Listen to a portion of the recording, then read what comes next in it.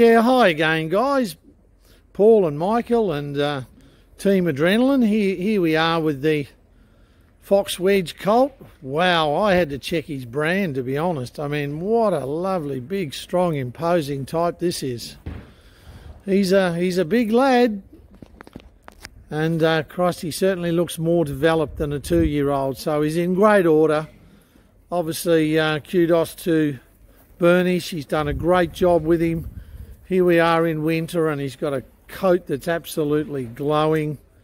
He looks a picture of health, and yeah, I'm glad you got to see that, because he's still a colt. Now, how much longer he stays a colt, well, it really depends on him. He's a well-grown horse. It's really going to come down to his behaviour, whether he remains a colt much longer. I know a lot of times people think when you geld their horse, you're actually gelding them. But it's not quite like that. It really comes down to the individual horse, whether or not they can remain a colt, or whether it's detrimental to their growth and their training. So we'll judge that as we go forward. I don't willy-nilly suggest we cut all horses' nuts out. It really does come down to the individual, but you've got a striking type here. What the plan will be, there's no set criteria on how long he's going to be with us this time. We'll get to know him. He's already had plenty of pre-training, which you can see. That's why he's looking so well. I'll give him a week to settle in and start opening the carburettor, and we'll see what he's got to offer.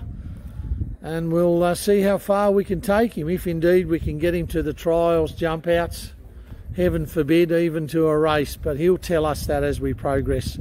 I know it's pretty difficult, guys, during this coronavirus crisis.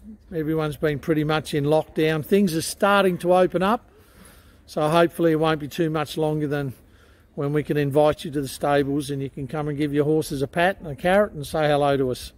But look forward to catching up with you down the track. Just give him a little walk, Josh, backwards and forwards there, so they can see how he walks, how he moves. But I have to say, team, he's a lovely looking individual. Whoever bought him's got a good eye. Quite correct.